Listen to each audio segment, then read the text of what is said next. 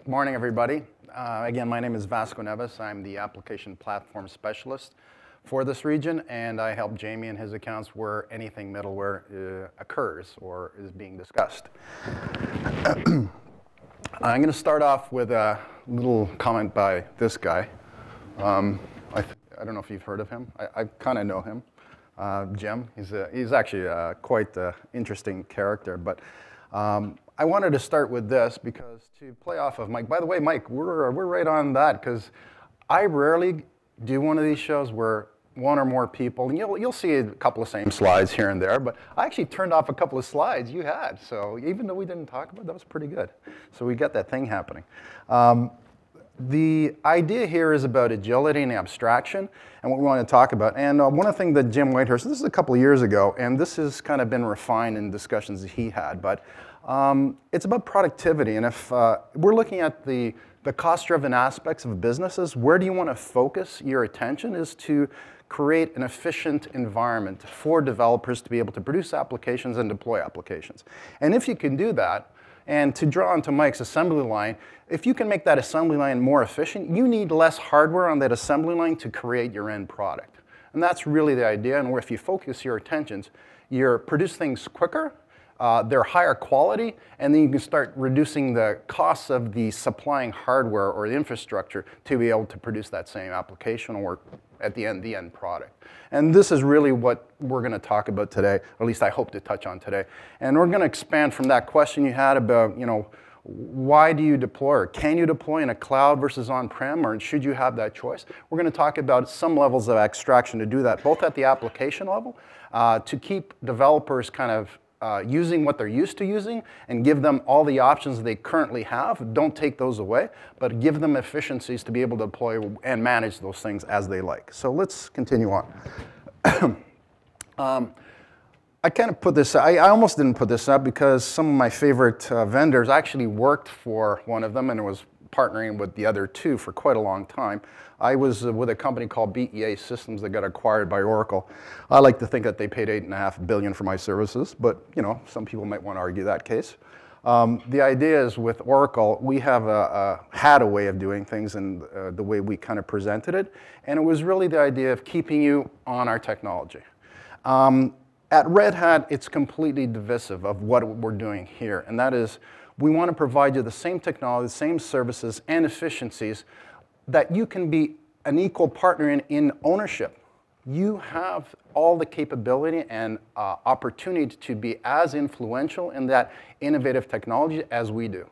It's really up to you. There's feedback, there's continuous use, and bringing together the processes and the compatibility and the licensing models that we use here is really something we want to differentiate. So that's why I kind of leave this up. I also kind of illustrate some of my, anybody heard the term link library? Compiler? So I can see the people who've been in the industry as long as I have. JCL? All right, cool. So that's how long I've been around. And about 6 or 7 years ago, I actually went to one company in back east, and I had been a consultant way early in my life, over 35 years ago. I wrote some code, and we're talking, presenting about innovative technologies back then, and somebody said, I know your name. And that's, you go, how do you know my name? I don't think I've been to this company before. He remembered my name from the authorization section of a COBOL program that was still running. I go, you still run COBOL? Yeah. So when we talk about brownfield and greenfield and where you're going to gain your efficiencies, this is how we have to kind of abstract things out, be able to deal with the nuances of what's going forward, but still bring along those backends that are still running today. And some of them are pretty damn old. So another Jeff Bezos quote, and it was interesting, when I was looking up these quotes, and there's lots of them out there, and as I'm reading through different manuals or sometimes just articles I see, I always like to pick these out, and some of them are quite interesting. The only sustainable advantage you can have over others is agility. That's it. Nothing else is sustainable. Everything else you create, somebody else will replicate. And this is the model of some of the companies that come out, the Ubers of the world, the Airbnbs, and how they're disrupting their businesses because they can come along without any legacy and all that stuff they're dragging behind them, all of a sudden enter into a world where they're now the 800-pound gorilla in the room. I also put Francisco de Souza here, Cognizant CEO, because I've actually read the same comment, the exact same quote from him in another article. So I thought, who really said this? But people tend to plagiarize everyone else's words, so it's not a surprise. In 2020, 75% of all application purchases supporting digital business would be built, not bought. And Gartner's been talking about this for a couple of years now. And it's coming to fact. It doesn't mean off-the-shelf applications are going away. They're going to be very refined to what you're able to do to them. They're going to be highly customizable, but they're actually going to reproductize that because they're able to. The reason you can't go up to Oracle and say, hey, you know, eBusiness Suite doesn't do this. I need to create that application change, and 6, 8 months, 12 months go by. It shows up in the product, maybe. Or it becomes part of your customization that now it's going to cost you a lot of time and effort should you ever have to upgrade that animal. The idea is create an agile platform through abstraction, creating an area just for that abstraction to be able to build out. Now, they haven't been able to do that. Our customers are gaining that advantage through a platform like OpenShift to give them the resiliency they need. Is everything going to be containerized? Probably not. But going forward in greenfield application, you'll find a lot of resiliency in the ability to containerize certain things, especially in greenfield, and still tie them back to your legacy in a very efficient way. So let's look at that. Cloud native application development. We talk about innovation and containers and APIs because really this is leading the forward march into the newest or the latest innovation. We're putting APIs, a level of abstraction. We're no longer talking directly to endpoints. We're creating a facade, if you will, that people can look up, just like you look up addresses in a yellow page and decide, oh, this is where I want to send my connection. This is the quality of that connection. This is the performance of that connection. And I might have several different versions depending if I'm gold, silver, or bronze customer to that connection. And you manage it in that way. So you can build facades around as far back as my COBOL application back at that retailer to the latest Node.js or AngularJS or new UIs that are being built today in modern application platforms. This can only be brought about through a platform that includes a lot of the tooling and things already stitched together. So something that is providing the efficiency and the ability to be able to not only give you a platform to move back and forth from on-prem to cloud, or a combination thereof, or the hybrid model, if you will, and be able to provide a DevOps automation philosophy or process. As much as what I'm talking about is technology, it is probably more so in the process or the way you do things. That's where the major upheaval is. And you're going to see toward the end of it in some of the latter quotes, there's words used like brave and courageous and such, and that usually when somebody says that to me, it's like, oh, okay, so I'm really taking a leap of faith there, or stepping forward. Without showing you a kind of a really resilient or a means by which you can do that, and having proven that out, which we have, it's really hard to kind of even think about going a certain route when you're not used to that process or used to some of the tooling around that. And we hope you to, as you go along, you'll see some of these efficiencies and what we've put together to be able to allow you to do that. So, and something I'm sure you may have seen before, but this is what I call the OpenShift layer cake. So this cake has actually been graying in layers over the years, and the latest iteration is the very top one. So we talk about your infrastructure, whether you're on-premise, on desktop, on servers, or on a public cloud provider, any one of those, containerizing an application or being able to take that application without the nuances of where it particularly is going to run underneath, because we've abstracted it out using a container, you can now drop that in different areas. And if you're architected correctly and set up, you should be able to go to a console or a dashboard and say, today my application is going to run in Azure because that happened to have the best value to my organization, but tomorrow I want to put it on AWS, or maybe Google when they bring it to the Canadian market. And you might want to do it to leverage their facilities. Some have better features than others. They've been around longer, AWS, but you'll see others will come along. The first to create something are not necessarily the last to be around. And there's going to be other quotes. You're going to know that a lot of the Fortune 500 companies today 40% of them to be exact, says Jack Olin, one of the analysts, are not going to be around here in about 20 years or even less. What does that mean? Well, it means that they're going to get stalled. And you're seeing some of the areas where they're going to stall. Some of the things in terms of this particular slide is really talks about the layers that we've grown up. So we've talked about containers, the management. So Kubernetes and Docker are the mainstay of OpenShift. They provide the platform services around that. And you can now use supporting middleware service. When you build an application, there's rules assigned to them, or there's some kind of business process assigned, or maybe there's an integration level. Each one of those technologies should be delivered at the next layer of abstraction, meaning that I now have my container. What if this was an integration container, specifically for an integration property or function? Or how about if it was a rule, a managed rule, and I can drop a managed rule container right off the shelf? This is what ROAR or Red Hat OpenShift application runtimes is all about. It's the next level. So basically, now that you're bought into or looking at or using a platform like OpenShift, the next level is to say, okay, now I want to have an integration container. And I would like 2 of them because I'm going to run in DR and I'm going to run in prod and dev, test, UAT, et cetera, and be able to pull them off the shelf already pre-configured and predefined for you. All you need to do is bring your logic to that container. So that's the next level, and we're going to extend that out. We're well ahead of this, far ahead of anyone else of being able to containerize, because all our middleware is now containerizable. Has been for a while, actually. We're now delivering a prepackaged service on top of that containerizable function. So gaining agility, simplifying things, DevOps, and the automation around that is really now extending that out to a higher level of abstraction.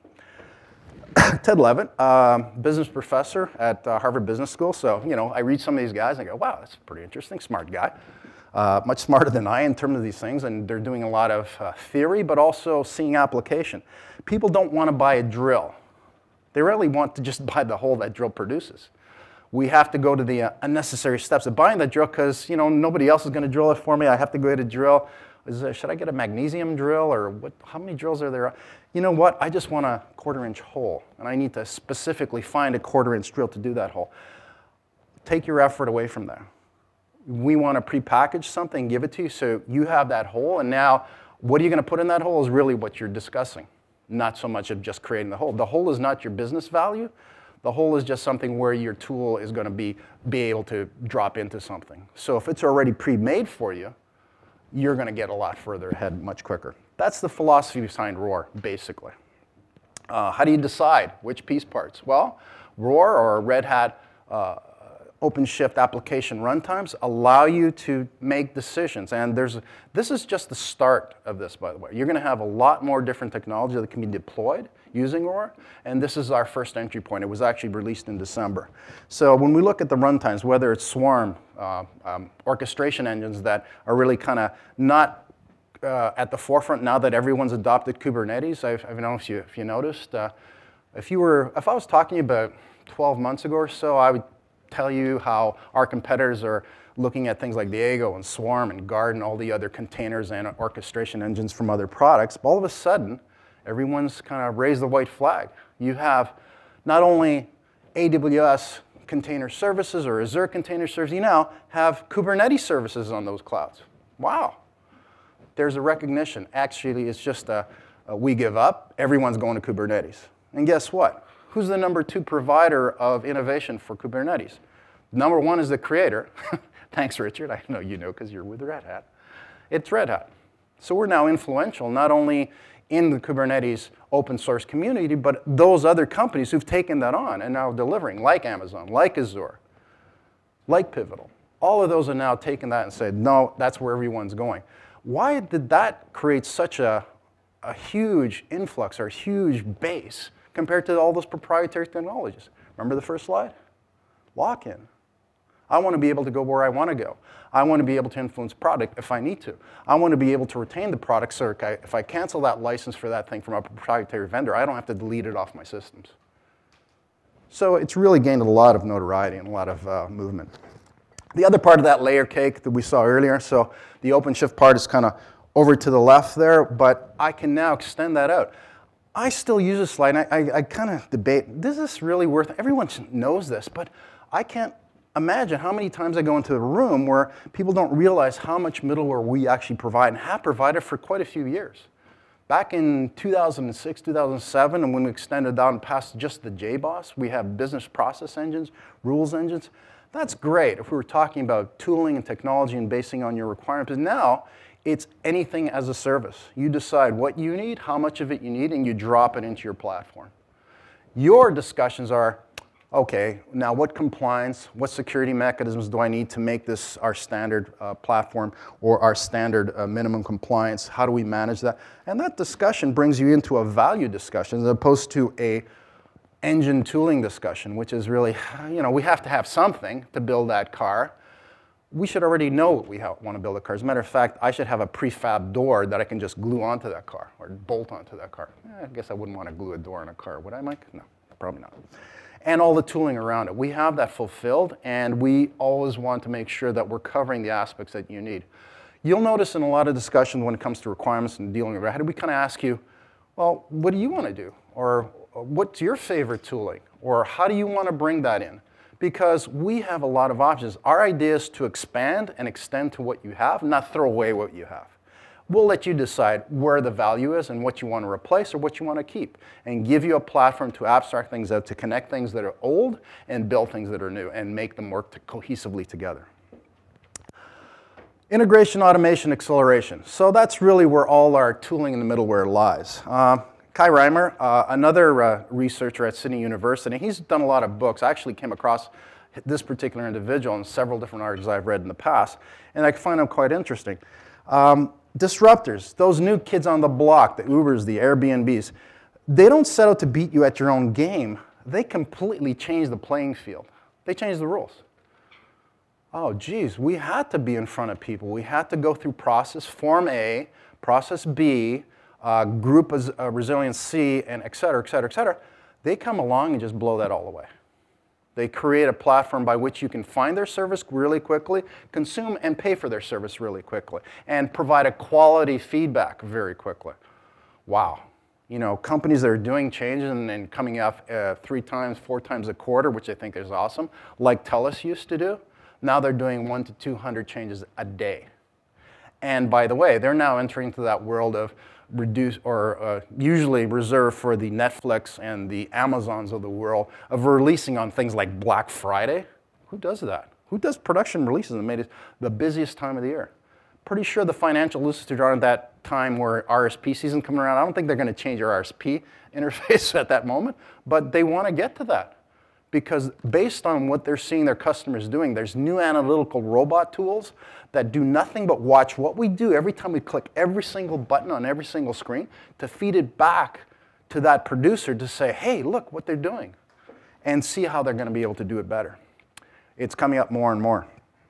This is an old slide, I know, but I still use it because the people who can fill that innovation gap, basically exploiting the new and renovating the core through all the efficiencies and the productivity and the agility. If you can't do that, you're going to drop off the map. Remember the 40% of the Fortune 500 are talking about? The ones who can't fill that gap are the ones that are going to disappear. The tooling that we're talking about gives you that resilience, gives you that abstraction, those layers to be able to go and produce that. That's where you need to focus. Another slide. I was actually at a meeting with Todd, and I learned a word. And I actually had to write it down because I thought it was hilarious. We actually had a discussion earlier this morning. So you look at all these things. Service endpoints became APIs, modern technology. Monoliths, now we create containers. We can create microservices, or hopefully we're creating microservices. By the way, is everything going to be in a microservice? Of course not.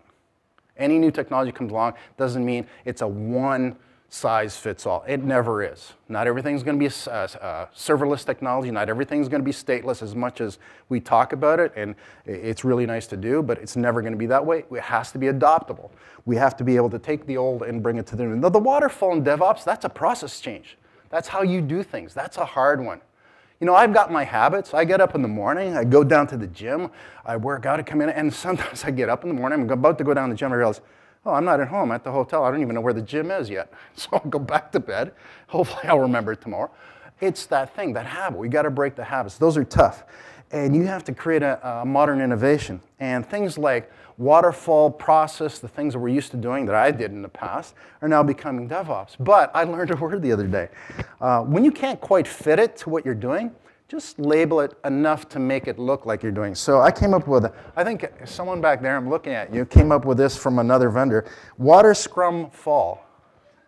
I thought that was probably one of the most interesting and well-positioned verb, and I knew exactly what you meant. When you said it, I thought, yeah, I know what that is. I see too many people doing water scrum fall. And they don't want to do water scrum fall, but you know what? You have to adapt it. You have to bring it in at the pace that you can deal with. Microservices, I talked about this earlier, bringing all these technologies from an application server, whether it's Java EE or others, into a web server. Not everything's going to be a microservice, but there's plenty of opportunity to build that. TELUS had a monolithic, huge application, because I remember I sold it to them back at BA days. That was well over 14 years ago. Oracle days come by, and now part of Oracle, they were still using it. They had, if you know Java, there's something called an ear. It's where all the things get packaged together and deployed. They had 315 EJBs, each one of them are a system, not just an app on their own, into a single deployment entity. Think of a container, which would never ever happen, with 315 applications part of it. Guess what they feared the most? One change in one EJB. Why did they do that? Well, you know, if I break one thing and not everything's together, I don't know what piece to pull out. This gives you an opportunity to redo that, not get into that fear. Monolithic apps had that. Why do they take so long? Well, guess what? You have to regression test 315 EJBs, even if you change the color of one of the screens. It was ridiculous, and they got away from that. That was one of the things they did the hardest. They ran in parallel for well over 2 years, but they managed to break out. Did everything become that runtime with the service? No, but a lot of things became that and became manageable because they had a platform, OpenShift, to be able to do that efficiently. So the lift and shift monolith, and although I say EAP, it's our stuff, but it's any Java engine on the left today. If you have WebLogic, if you have WebSphere, if you have Tomcat, and going back even further, there's plenty of engines that I remember working against or with at one time or another. There's the new technologies. They're not all going to retrofit it one to the other. You shouldn't put a round peg into, or I guess a square peg into a round hole. I always get that backwards. But the idea is giving you the technology, the platform to be able to do that as you see fit. Not everything will move along. It's not a big bang theory. I think we were talking today, how do you eat an elephant? One bite at a time. Plan it out. Planning is now, remember Jim Whitehurst, I think Mike was talking about, it's going away. It doesn't completely eliminate it. It gives you an opportunity to trial and error, because until you actually put feet on the ground and actually do that work, do you realize, oh, you know what? All the planning in the world, we missed something. But if you try it and figure out very quickly, you know, that does it or that doesn't do it, you can correct it quickly. A platform does that. Hi, Mike, how you doing? Oh, no, that means 5 minutes, right? Okay. Don Schumlins, CEO of PayPal. Now, I had to look impedient if that's a real word, but I wasn't going to correct Dan Schulman. I think he's done a little better than I have over the years, so I thought, I think he has it right. The biggest impedient to a company's future success is its past. What does that mean? Habits, legacy. We're used to using something. Leaders in technology. I remember I used to work for a company called Computer Associates long ago. They were the second largest company in technology in the world, only next to Microsoft. Anyone know where they are these days? They're still doing mainframe applications and reporting tools. They have an adapter company they bought. They're just squeaking by, still privately held. Everyone else raced past them. They could not change it. They couldn't get rid of their legacy or change the methods of doing it. If you're going to survive, you have to. Platforms like ours, OpenShift, allows that abstraction. And this is the regression, or the progression, I'm sorry. Middleware operating system, the old client-server technology to creating hypervisors. Remember when nobody would run in a VM? Is there any application out there that doesn't run a VM anymore? I know Oracle will say, well, WebLogic shouldn't run a VM, but there's a little caveat saying if you have any problem, you have to create it outside of VM. I used to work for Oracle for 8 years, and we never had a company that ever had to do that. Just one person, his name's Larry Ellison, he just doesn't like VMware. That's all. Doesn't prevent the technology. And that's also a discussion, but being able to give you that ability to transition is really what I want to do. And toward the end, although I chopped that slide, is really the platform itself. Prepackaged services. So I've had many customers, more than I thought I'd ever have when I came to Red Hat. I've only been here about 14, 15 months. And a lot of the companies are still trying to stitch these pieces together in their own platform. For one reason or another, they decided they could do it better. They wanted to be the next Netflix. They wanted to be the next Amazon. And they're finding that this is not so easy. And they're still trying to get it together. I know one particular retailer from out east that's been doing this for almost 2 full years, and their deployment time for infrastructure is still over 12 weeks. How's that possible? This stuff is not easy. Getting a prepackaged solution, by the way, it's open source that you can influence and does what you need it to do. We can talk about compliance. We can talk about how do we fit in the security models. Our standards change quicker. We have a lot of organizations influencing that standards. We may agree, we may not agree. It gives you that resilience. Will it happen right away? Maybe not, but you know what? You can influence that, and it'll change, I guarantee you, much quicker. OpenShift releases are coming faster and faster. The products around in the open source community that make up OpenShift are coming out faster and faster with the latest technology on top of them. The 3 pillars, really, the distribution, the containers, the APIs, that's the mainstay. We're talking about agility and how do I abstract my connections? How do I abstract my applications? How do I distribute this? How do I create a blue-green field? If you've heard those architectures where I can change something over here, put it in production, oh gosh, then I can switch back to the other one if it went wrong, or I can just switch back to the other one and go back to doing my changes here. I keep this ongoing. And by the way, that automatically gives you a DR. Yes, it does. Peace on you, Mike. He's just kidding me. George Westerman, I had to look up who this guy was, but I thought, oh, MIT, it's a scientist? He's got to be pretty smart. When it's done right, it's a caterpillar turning butterfly. I thought, oh, that's pretty artsy-fartsy. OK, great. When it's done wrong, it's especially fast caterpillar, and that's kind of like a little tongue-in-cheek. You can always get the tooling and do things like you're supposed to do, but at the end of the day, only come up with that particular object that's now just a different version of what you have in a different package. You need to have the whole gamut. The whole idea is going forward, what you need to do, when you need to do it, but do it the right way. A little bit of container kind of what's moving forward. Again, the earlier slide in 2014, how we started building microservices. To this present day on the far right is really, you can see that container platform, how it's evolved. Distributed tracing, smart run, load balancing. Those are things, software-defined networks, software-defined storage. Those are the things that are now inherent to a platform. Those are the things that you decide when you bring them in and gives you the tooling to do it quite quickly. It's comprehensive, it's operationally sound, it's stable, and it gives you the opportunity to do all those things. From whether it's high availability or it's performant, you can distribute it. The discussions can go, how do I connect it through networks? And you can bring that into the fold as well. But the idea is the platform is taken care of. The more it takes care of, the more it abstracts for you.